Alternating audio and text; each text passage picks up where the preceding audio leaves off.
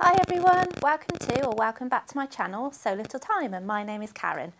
So this vlog is going to be brought to you in two parts, and I'm doing that because we're only halfway through January at the moment, so I still have a few makes that I need to crack on with.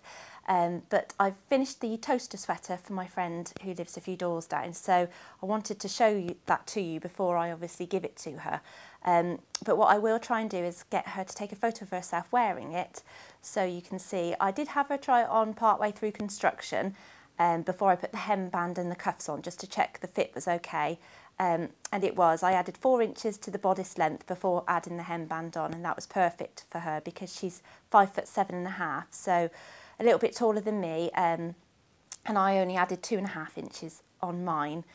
So yeah, I added 4 inches on hers and that fitted lovely. So fingers crossed, now the hemband's on, it fits okay, because obviously it's a little bit snugger around the hips, because it's supposed to sit obviously sort of low waist area. So I'll show you it anyway. It's this lovely quilted jersey fabric from Fabric Godmother. I ordered 2 meters, which you do need for this, as it is quite fabric hungry. The bodice sections actually don't take that much fabric, but the arms do, and the hemband does as well, I think. So yeah, that's why you need 2 meters.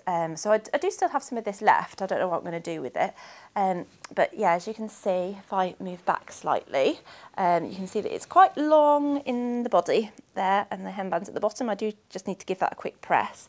And I've overlocked all of the insides using my overlock foot on my standard sewing machine, so I haven't got an overlocker, so I just use my standard sewing machine for this, and yeah, just use my overlock foot to zigzag all the edges because this is quite fluffy, so it does tend to shed quite a bit of the interior of this fabric, but it's beautiful fabric, and when she tried it on it really suited her, so I'm really pleased with that. So yeah, like I say, I'll try and get her to take a photo of herself wearing it so I can sort of insert it into this video. And then the next thing I've finished so far is the first one out of the 2 Field Trip Raglan t-shirt patterns by Oliver and S. So this is the first one that my son has been wearing, so it might be a bit dirty on the front because I haven't washed it yet. And I added a bit of length to the body because this only goes up to age 4 in the pattern that I've got. I think you can get another pattern pack for older ages, but yeah, I've just got the one that goes up to age 4, and he's 5.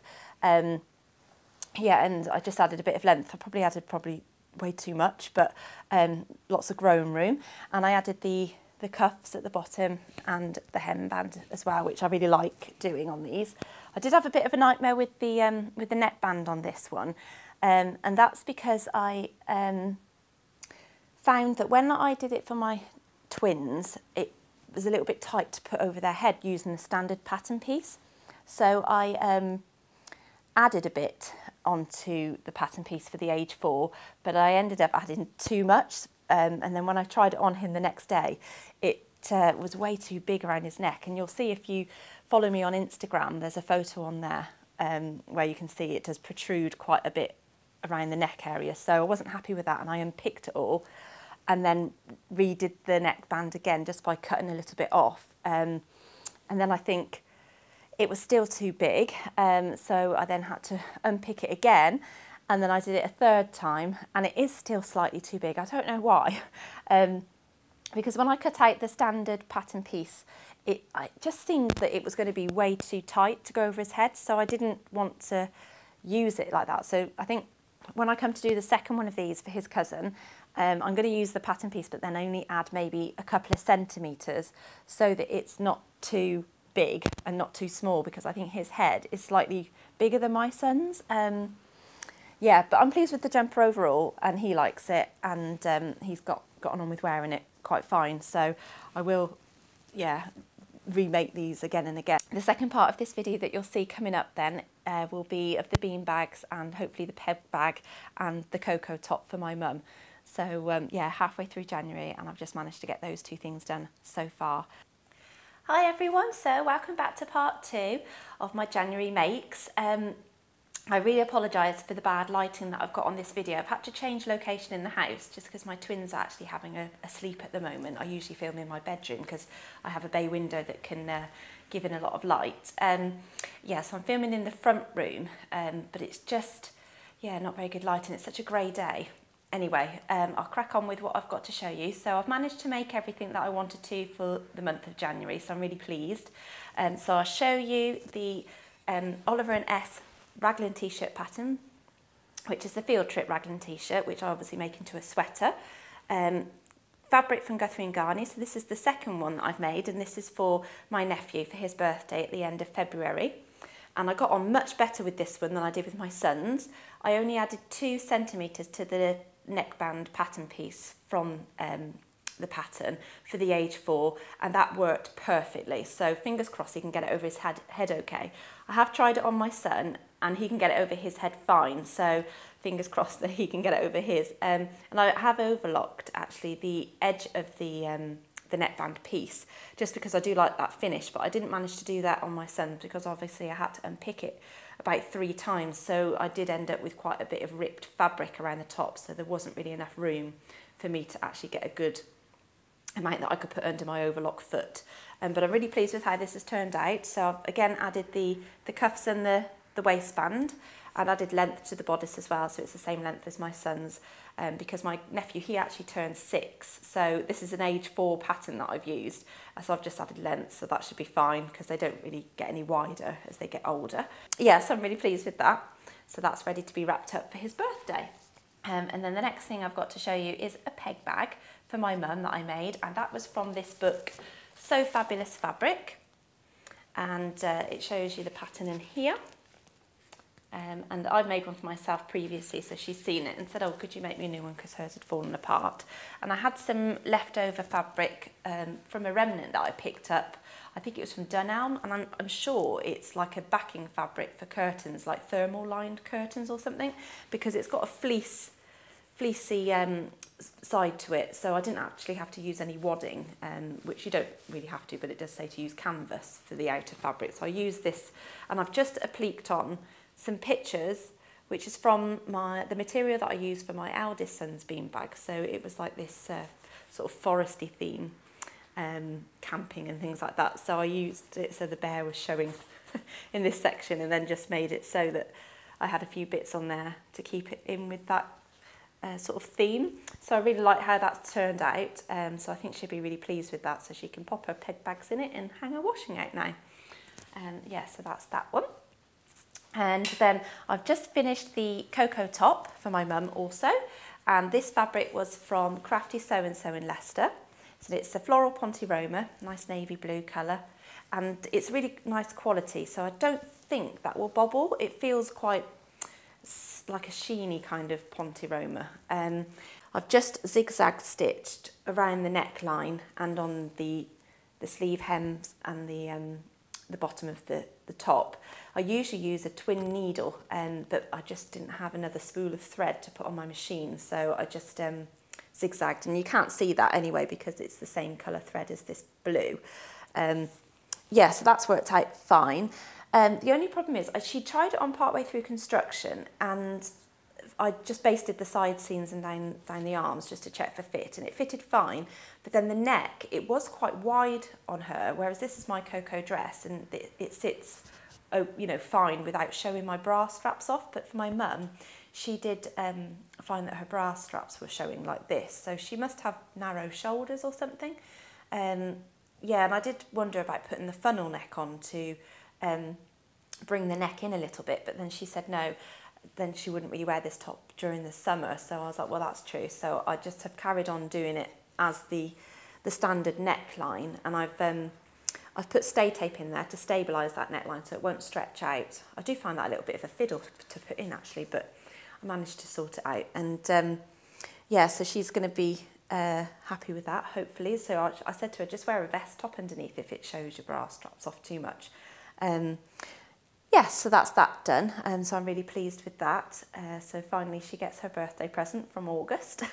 The next thing I have to show you is the beanbags for my twins. So one I got done in December, which you've seen, and you could see that I wasn't overly happy with the amount of beans that were in it. It just wasn't very poofy. So I actually ordered a second bag of beans, and I actually then opened up the inner and added some more beans to it, so it is more poofy. And then the second one, I just literally used all of the beans from the bag that I bought, and filled it completely. So I actually put the inner inside the outer before I stitched it up.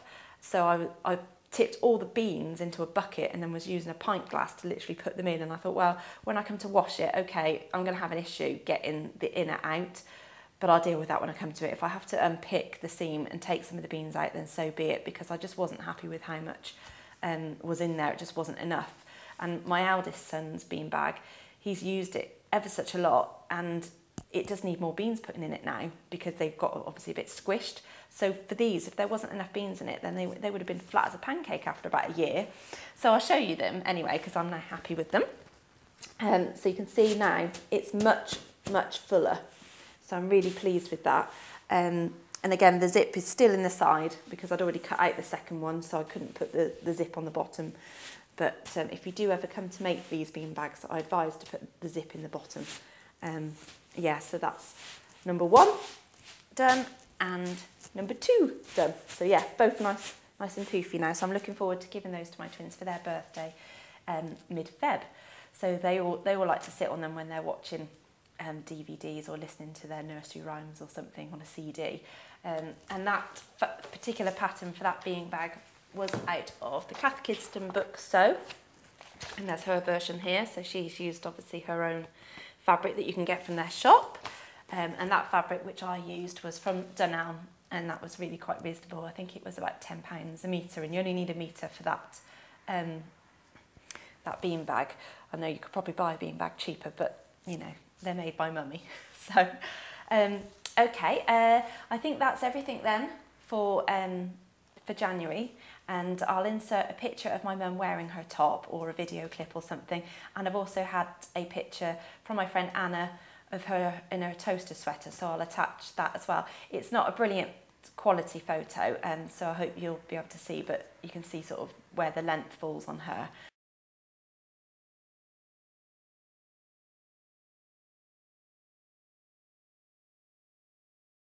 Okay, so I also just wanted to say thank you very much for your lovely comments in my last vlog, where I mentioned that my nan had passed away. So I just want to say thank you ever so much to everybody who commented on my vlog about that. We've just had her funeral actually, and it was really nice service, and I did a eulogy, and I just about managed to get through reading it to everybody. It was quite an emotional day. Yes, that was really nice. So thank you ever so much for commenting on that. And I want to tribute this vlog to my nan, because she was a real crafty person herself, so I'm sure that I've inherited the crafty genes.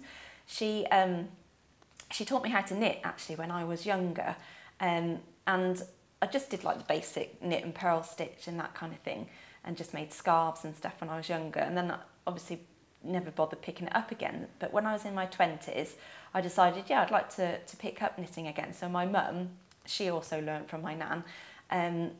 She retaught me the stitches and helped me to follow a pattern on making a cardigan for a little baby, start off small.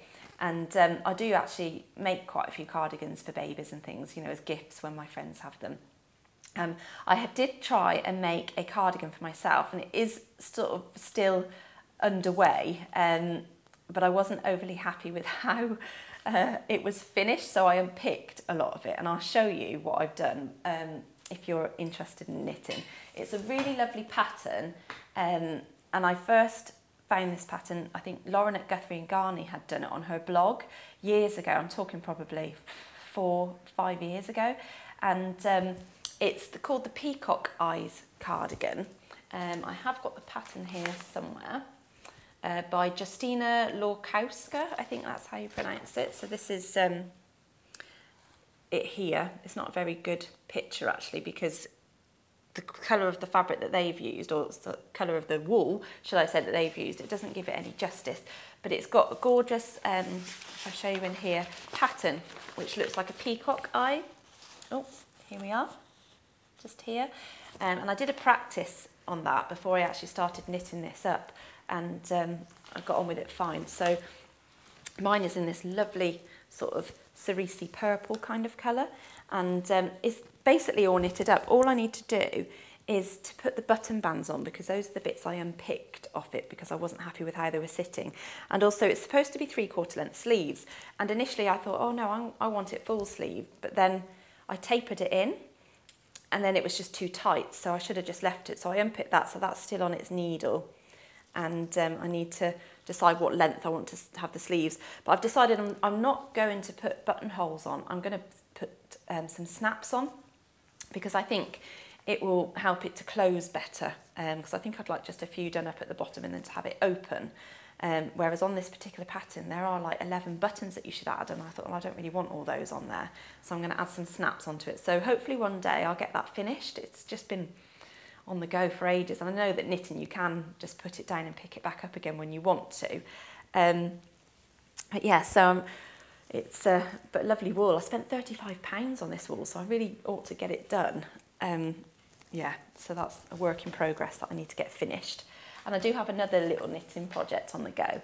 And this is a cardigan that I've made over and over for little girls and babies. And it's knit from the top down, which is actually what my other cardigan's done. So there's no knitting or sewing up of the seams, which is great because I can't bear to sew the seams up on knitted garments. It takes forever and it's such a faff. But yeah, this is knitted from the top down, and you create these little short sleeves. So it's still on its knitting needle at the minute because it's in progress. But this wool, it's actually only from Wilkinson's, and I really like the effect. So I haven't done that. It just is, the wool's like that, you know, different multicoloured, and it comes out in stripes. And it knits up really well, that one. And I've given that away to friends for their babies quite a few times.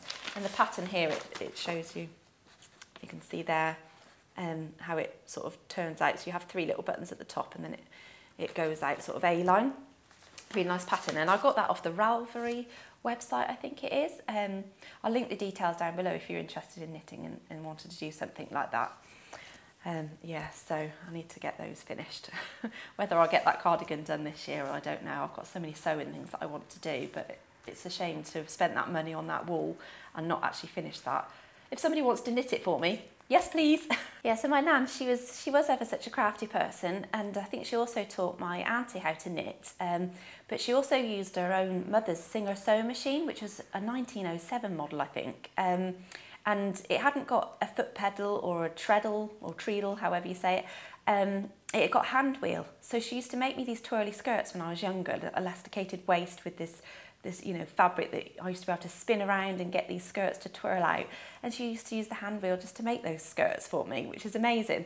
And I think we just take it for granted, don't we, that we've got these electronic machines that we can just whiz through making sewing projects on. And she was using that, and she still had it, literally. I think my auntie's now got it at her house. She said, oh, do you want it? And I said, well, not really, because as much as it is a lovely family heirloom, it's not something that I wouldn't use. So I said, you know, for her to keep it, really, because I have actually got an old Singer sewing machine, but that's been modified to have a foot pedal on it with a motor, and that was given to me by a friend before I'd even got my own sewing machine. So I was just practicing doing straight lines on that, and that has actually been serviced. So I just wanted to keep hold of that because it's quite good for doing freehand machine embroidery on it, yeah, without any attachment on the needle. So you do have to be careful not to catch your fingers. But yeah, so yes, thank you, Nan, for letting me inherit these genes, because sewing is my most favourite pastime right now, alongside running. And this year I'm training Leicester Marathon. So that was one of my sort of resolutions for this year, you know, aside from my sewing resolutions and things. Yeah, to run the Leicester Marathon again. I have done some marathons in the past, but this year I turned 40. So it was one of my goals to run another marathon in my 40th year. So I want to do the Leicester one, obviously, because it's local to me and it's quite a nice route. So I know a lot of the areas that we go through. It can be quite a lonely run when you go out part off, you split from the half marathon section, because there's a half marathon and a full marathon. And when you split off to do the full, you do end up going out into sort of the Stigs and stuff, and you don't you know, there's not a lot of support out there, but yeah, I'm going to be doing that. So I do find that one quite a nice one to do though, because it's sort of back end of the year, September time. So you train throughout the summer months, and I like training in the summer and running in the summer. You know, I like the light nights and the sun on my skin. So I remember the first year I did it, I got ever such a good tan.